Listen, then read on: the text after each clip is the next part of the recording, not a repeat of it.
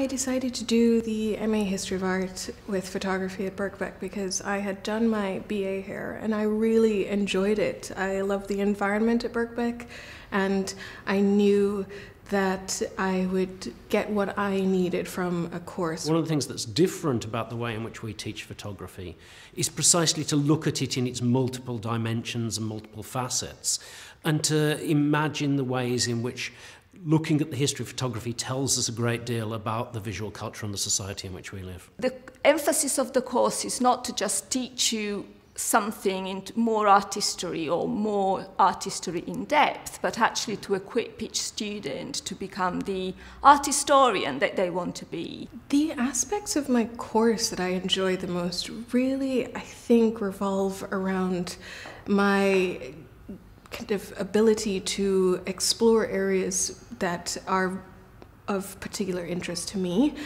which right now are Black female photographers, mostly based in America and in Africa, and also the freedom I feel I have to kind of try something new and to explore other areas that might not necessarily be covered on the specific modules, but are certainly encouraged and supported by the lecturers and tutors here.